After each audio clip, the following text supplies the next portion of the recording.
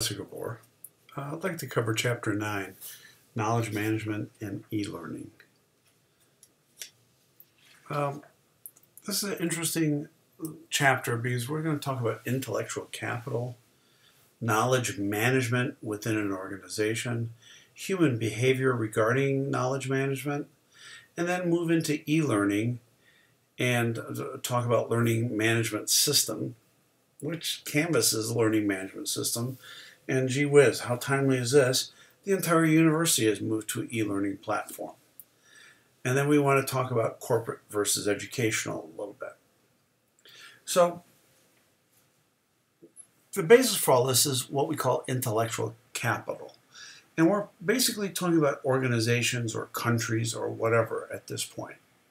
So intellectual capital is the kind of the collective knowledge of a company or a country. And it's an asset for production, development of new products, and the marketing of those new products, and the production thereof.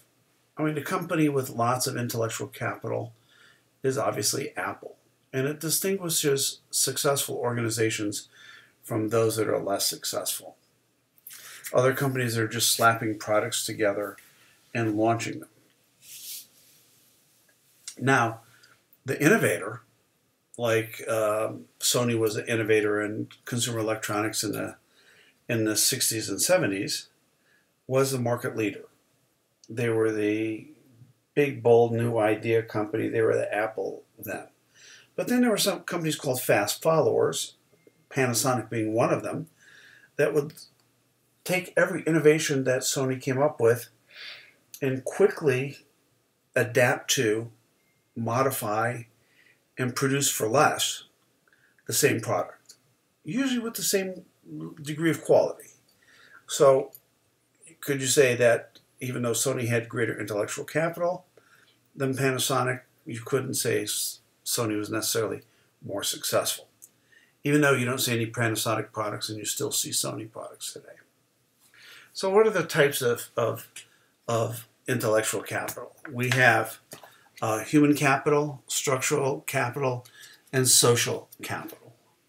And the human capital is the competencies and knowledges of the organization's employees. The social capital is the number and quality of the relationships the organization's employees maintain. And structural capital is the knowledge and stored documentation about the business. And structural capital becomes, in this kind of intellectual capital, becomes more important because, you know, people don't stay with the companies forever. It used to be when I first started working that there was a guy there that was a guru of this, that, and the other thing, and they stayed at the company for a long time. But that's no longer the case. People move, and you want to still retain the capital within the company. There's a couple types of knowledge. There's explicit knowledge and tacit knowledge. Explicit is the facts and figures. It's the data, the dates, the times, the formulas, the formulations. Tacit knowledge is judgment, more involved in judgment and how things are done, and taking that explicit knowledge and new input and being able to drive new intellectual capital from that to make better decisions based on that. A tacit knowledge is what, you know, a lot of people in a company will see. You know, one of my backgrounds was always working in quality management. One of the tenets of quality management is you want to have actions based on facts, numbers, and data. Facts and data drive your decision making, because if you can have the facts and you have data to support it, you're probably making a better decision. A lot of people will see a seasoned, older executive apparently shooting from the hip and try to emulate him because, after all, it's a country of cowboys, and not be successful because they don't have that tacit knowledge that oftentimes comes with the experience. So if we look at knowledge management, there's some steps that you want to do. And it's almost like an implementation step. If you want to create this for your company, identify the goal, locate the sources, capture the knowledge, organize and share value knowledge. So let's begin. Let's go through this. So the first thing is identify the goal. And they actually don't have a slide for this, and it's absolutely the most important part. Why are you doing it? What expectations do you have in doing it? So don't start a project like this. Don't start, an intellectual or a knowledge management system. It has to be in a certain area. I had an idea once that I half developed to keep basically a new product development database on an ongoing basis so you could always be updating it. And the reason I wanted to do that is, especially in consumer products where the voice of the customer is not often paid attention to, and the voice of the customer changes. So if it's not paid attention to and it's changing, it's a harder target to hit. Plus, if you find out how to translate the voice of the customer into things you can actually produce, and the attributes that drive the product, the design parameters of the product and the manufacturing parameters of the product, you want to preserve that knowledge in a way that when you have this mix of marketing directors and product managers moving and so quickly that there's not always a new learning curve. They can actually sit on top of a database that they can use, and how do you bring that database to place? I was never able to convince a company to do that, but it's a research project that's still in the back of my mind. So where do you find the expert locations in the system? So you want to find out, how do I find experts, and what's my social network analysis, who's doing it best, who's not doing it best. And in this day and age when companies are collaborating all over the world, this becomes a huge kind of issue. So if you look at the sources of this kind of structural capital, it's your information system, it's your intranet, it's employee manuals, handbooks, operating manuals, all those kinds of things. But where do you find the expertise? The expertise is all over the company. I remember once, it was way back in the 80s, we were looking at just starting to have engineers in this company that we worked for that made transfer cases and rear axles for trucks. They had, and all of that is really mechanical engineering and really gear engineering. And the guru of gear design, they had a patented gear design, was about to retire, and there was no way of, how do we capture his knowledge? How do we maintain that? How do we spread that knowledge to other people? How do we create the manual that people could use? Back then, all we were interested in was creating a manual. But now, we have to do something different. Now we have all this IT systems, we have social networks, everything behind us to help drive this. So getting the individuals integrated into these informal networks is important, but we also want to find out how to map them together and how to create an environment where all their knowledge can be captured and they can collaborate. And basically what you're trying to do is, if you have knowledge experts based around the world, you want to have the equation that 1 + 1 + 1 is greater than 5, not equal to 3. One way, here's an example the textbook uses, this NOAA. I think it's let's see, how do we say it? It's a National Ocean and Atmospheric Administration of the federal government. And it's a tremendous source. The federal government has done a beautiful job of creating masses of data that everybody can go to. If I want to find out the history of almond sales in the San Joaquin Valley. Those of you that had microeconomics with me know that that's something I look at. The Department of Agriculture keeps that data. And sometimes it's easy to find, sometimes it's not. I think the search algorithms that are used are not the best sometimes in the government. And even with Google on top of it, it's still not the best. But there's data at your fingertips that you can get to. And oftentimes, when I've looked at certain data in the government databases, there's a phone number, someone you can call, actually picks up the phone, and you can speak intelligently. You're the person that actually put the data together and can give you more insight, maybe even send you more information.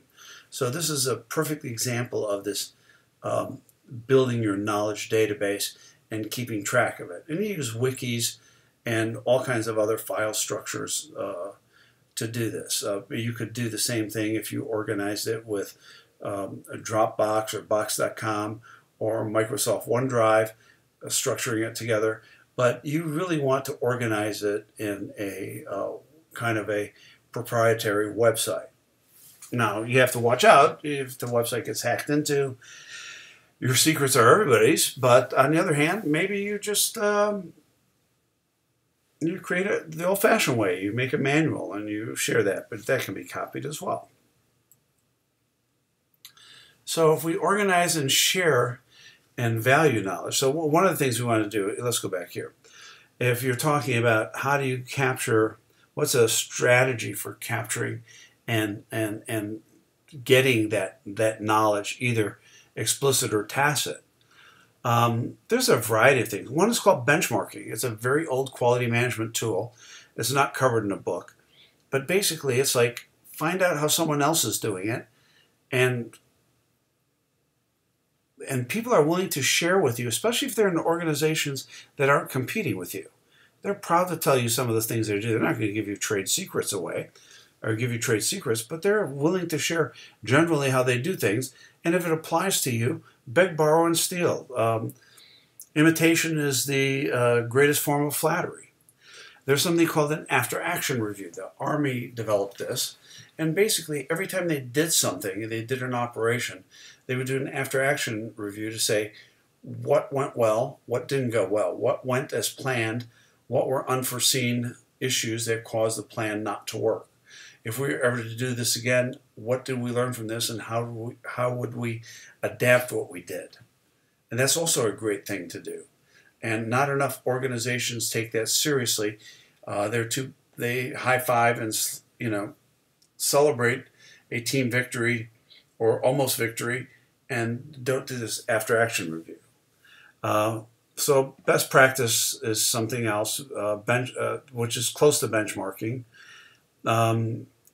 You can keep a website, a wiki, that adds and edit articles about specific topics, which I do myself. I kind of have a study going on e-commerce, and I use it for my marketing channels and supply chain class. You can shadow people. You can, it's kind of a mentoring strategy. So if we decide that employee A needs to shadow employee B, as employee B is getting ready to retire, and then employee B can mentor employee A and bring them along and share that corporate lore and knowledge with them. You can have a community of best practice, which is basically a group of individuals with common interests who share the knowledge because they are in the same profession or job. And you would create that within your own organization. There are a variety of blogs out there. And in fact, I find some of the best knowledge I'm gaining if I'm researching something can be from a blog, because it's not a tome of reading to do. It's short little snippets so you can get little insights. You can always read a book. You can always read a deeper academic treatise.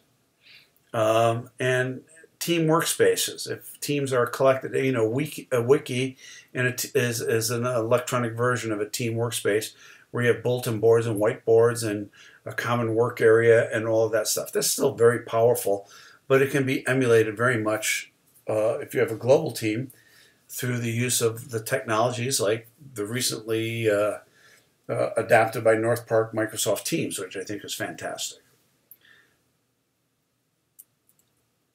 So you want to organize, share, and value the knowledge. So if it's, if you look at the value of the information, low-level nuisance, redundant information, heck with it. You don't need that.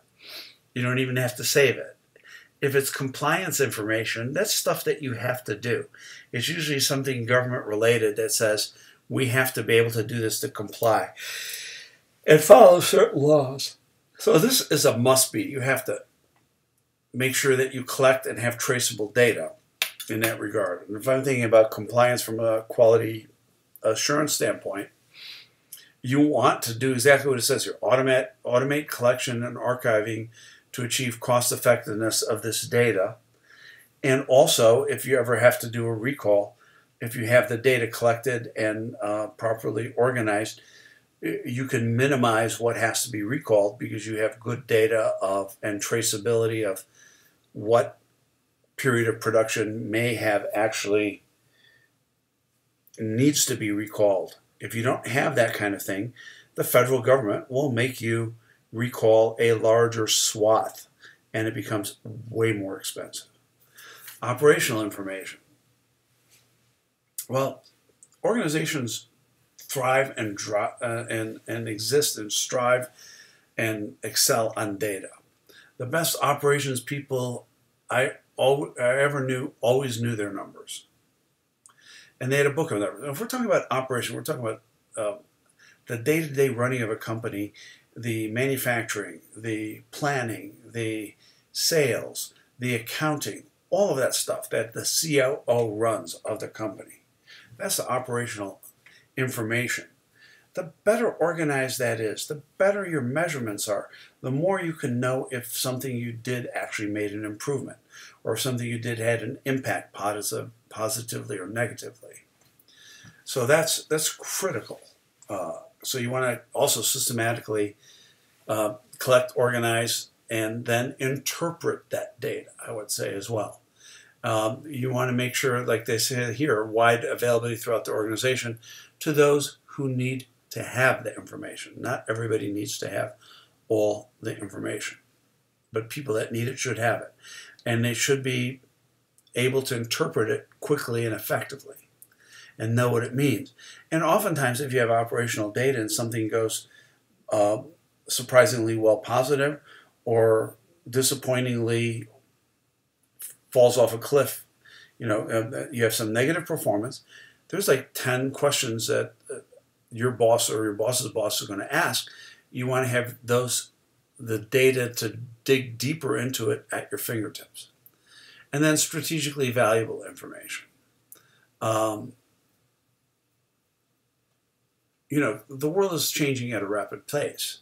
How do who are your competitors now, who your competitors are going to be in the future? What channels do you reach your customers through now? What channels will you reach your customers through later? What are your customer needs today? Who are your customers tomorrow? And what will they want? Who are, your competitors today may be local. They may be, but tomorrow they may be global competitors. Probably already today they are global competitors. Who will they be tomorrow? Which global competitors will survive? Which won't? Having all of that kind of there's a lot of tacit knowledge in this part. You have facts, you have data, but you also have a lot of judgment in this part. And that judgment has to get refined and improved as one gets more information, as the future unfolds, basically. So there's a human element, of course, too, right? It's humans that are driving all of this. What do humans actually do? Why do they want to share knowledge, or do they have a self-interest in not sharing knowledge? I've noticed that, and I'm relating this to my background, many manufacturing people like to keep everybody the heck out of their sandbox. Because when something goes wrong in manufacturing, every finance person, every marketing person, every C-level executive is all of a sudden an expert in operations and supply chain management. And they aren't, but they think they can be. And if things go wrong in the supply chain or operations, oftentimes It has something to do with marketing and sales dropping the ball, but it always comes to operations. So the operations people say, okay, we have lots of knowledge. I'm going to keep it to myself. I'm going to keep my best data inside. I'm going to report what I have to report, but stay out of my sandbox, basically. So that's kind of like a negative side of it. Organizations are trying to get to the point now that, listen, all this data is in a system. It should be available to whoever needs it. And we've got to start getting people to not be protective of things, not put spin on things, and use this data to make everybody work better. So you're looking for people with more of a team-based approach and not so much self-interest, but everybody certainly wants to get promoted. Everybody wants to do well. But I think, I think if you can use data and information and knowledge to make 1 and 1 be more than 2, or 1 + 1 + 1 be more than 3, and you're the kind of person that can facilitate that to happen and make teams function better through the use of shared data and information, I think there's a tremendous value in that. And that's what a lot of organizations are hopefully moving to. Now, this is tied in with the culture of the company, too. Some companies have a very cutthroat, I win, you lose. Other companies have a, hey, come on, we're all in this together. Let's row the boat in the same direction, and everybody wins. So what are the incentives here? If we talk about, well, influence sharing, certainly something that we want to do. And we want to avoid the unintended consequences, or if we have any unintended consequences, we'd love to have them be positive. The reason they're unintended consequences is because we can't often predict what's going to happen. And then we want to have guidelines, rules, as much as we can to play fair. This is situational, I'm guessing, in that not one set of rule books is going to apply everywhere in a company, and certainly not across companies. So what are the guidelines that you want to have? There's probably best practices you want to look at to sharing this information. Now, on the other hand, I've seen knowledge databases that accumulate data, and then people just don't tap into it, or they forget it's there. So there has to be an ease of use, and there has to be a way to reference it. I mean, think about this. I have a file cabinet at home of all my papers from wherever. I actually don't have such a thing, but if I did, think 30, 40 years ago. And now I take all of that stuff and I've organized it, as I really have for the most part, in my hard drive. And my hard drive, the stuff that I use on a frequent basis, is either in Dropbox on my hard drive on one of my machines, and definitely either in Box as a backup or Dropbox. So I have this information wherever I am, wherever I want to look it up. And sometimes I'm really surprised at how organized and how I can find things very quickly. And other times I thought I had more information on something than I actually do. Actually, I use Evernote too as my notebook for clipping articles and keeping things. So, and it's easy for it to get out of hand. So you've got to have some sort of structure to manage it. Content issues. So what are we talking about here? We're talking about, sometimes it's just keeping track of things. Like LinkedIn is a great knowledge basis. I mean, it's Facebook for working people, but it's also the ultimate Rolodex. There used to be a saying in the 60s and 70s when I first started working that said, wow, he really has a great Rolodex. And a Rolodex used to be a card filing system that basically was an address book.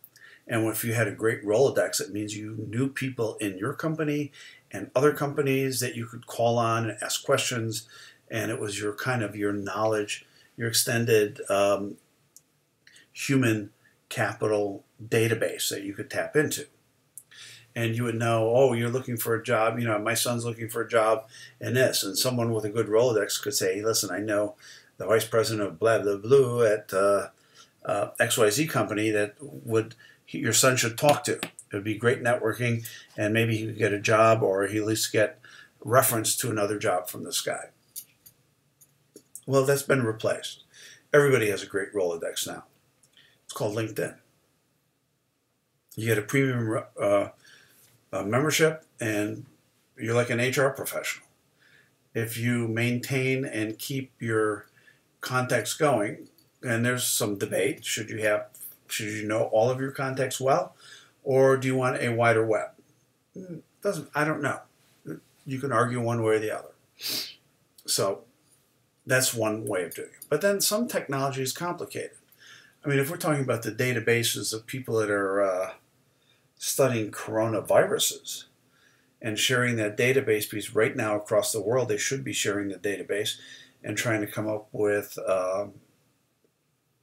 treatments and or vaccines, that's really complicated. You and I could get access to that database and that knowledge information system, but we don't know anything about it. And I guess there's you got to determine, and it's more art sometimes than it is science, on how much content you want, how you want to organize the content, which content is important or not. And I don't know, should you go through and eliminate things at some point? I don't know. My Evernote, where I clip articles, I've kind of got it organized into all kinds of areas. There's probably stuff that I'll probably never read again, but there's articles that I look up all the time. And if I do a search on my own, I can go into my own article database and search for an article on supply and demand, or I could look on something for quality or quality improvement and come up with articles that have been, in the past couple of years and therefore relevant to students. What's the semantic web? We're talking about a web with meaning. So managing knowledge on the web involves what they call building a semantic web. What they call a web with meaning. It's an online resource in which relationships can be read and understood by computers, relying on machine language. Well, I guess that's one thing that you would like to look at. You'd like to be able to search through that, and it's really a depository for all kinds of information, and it's kind of halfway in between probably AI and just a file system. So the semantic web, according to the book, relies on what they call resource description framework, or RDF, to describe the resources and their properties. So it's written in XML, which we've talked about already, and was developed by the consortium of basically the internet, the World Wide Web Consortium, they call it. And it's a resource, and its properties it describes resources and properties like a sentence. So you find me reading from the textbook here, so that the actual relationship between the parts and the sentence can be understood. So resource description framework, RDF, and you look at some futuristic frameworks to that. So when we're talking about the practical tips involved here, identify a clear and specific goal, start small. Get management buy-in for the project. Find assets and human experts in the organization that can help start up the knowledge database, and populate with the information that you need. Make sure it's accurate, up to date. You probably want an administrator that helps sift through, and maybe it's done collectively. I think Wikipedia is a fine example of that, on some large scale, of people that work together and contribute and add to and subtract from articles. And sometimes you get fake news in there, but most of the time it's a good start to do things. And there's always references in most good Wikipedia articles that if you read the article and want to know more, you can go to more detailed areas So I like Wikipedia, even though I don't like relying on Wikipedia sources so much. I usually allow people to have one in a paper. I don't want to have more. But if you find a Wikipedia source that you like, there's all kinds of references that are referenced in the Wikipedia article that you can then read, and then they're probably more accurate or maybe first source articles. They're saying choose a technology that's simple and user-friendly and integrates easily with existing systems. Yeah, sure, of course. A system that's easier to use, even for complex technology that you're maybe creating a knowledge database for, is important. I always believe in this. Start with a pilot project, show that it's a success, do an after-action review so people know the pitfalls and what to do and how to even make it better, and then help roll it out to other areas. I would say I would let management prioritize the areas that you want to start it in and which they think may be of strategic value to the company. But you can develop it locally too. Develop knowledge, what's the incentive for sharing? And, however that goes. Because, people like to sometimes people keep their data to themselves. Data is power. With ERP systems, less so than it used to be. And you want to encourage people to participate, make improvements, and add to the organization's collective intellectual capital. Now let's segue into e-learning, which is timely because the whole campus has moved to that. It can be self-paced, it can be instructor-led, or it can be a hybrid where it's part face-to-face, part online, and there's so many different models. So we should be looking at some of these. When you do course development, you should have a subject matter expert. And this is, again, we're talking about organizational courses, but I'm going to probably use the higher ed model and the corporate model, kind of toggling between the two. You always want a subject matter expert. Well, in the university, it's a professor. In an organization, in a business, it's a person that knows most about the subject or a lot about the subject. You want an instructional designer. What is an instructional designer? That used to only exist in corporations, in the departments of education, usually in the HR departments. But now it's expanded, especially with e-learning, it's become a field all by itself, and into higher ed as well. The Center for Online Education at North Park does that. They have instructional designers. And what they do is make sure they understand, in the corporations, they understand about adult learning and how adults learn. And it's, not subjecting you to a 45-minute lecture like this one is, but you only have to watch 10 minutes at a time. You don't have to watch the whole thing. And what works and what doesn't work, what mix of video and what mix of exercise and what kinds of exercise and online discussions and all those kinds of things that Professor Papademos and I have kind of glued together here into a course that kind of sort of works. And online, I think it'll probably work even better.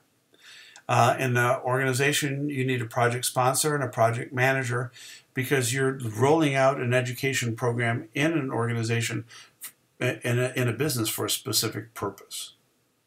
The way that you manage these in universities is of course, obviously, if you're coming up with a new course or you want to take a course from a regular platform to an e-learning platform, has to be improved by your own department, and then maybe by your school, and then approved by the entire faculty, and somehow blessed by the Center of Online Education. So project sponsor, project manager, and subject matter expert all end up being the professor, kind